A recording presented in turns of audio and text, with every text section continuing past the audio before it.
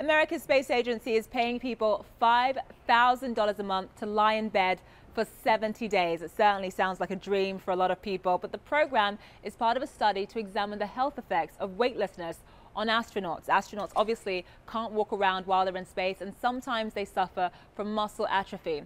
NASA is looking for real people to help them examine those effects, but here's the catch.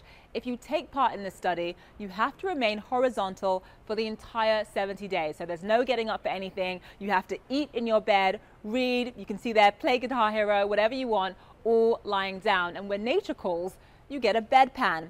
Now, you might think that people are lining up for this, or maybe not, but there are still 4 openings left. The people at NASA tell me it's actually surprisingly hard to find people who are really able to sit still and do nothing for 3 months. They even conduct psychological tests on potential subjects, and you have to undergo health and exercise regimens several weeks before and after.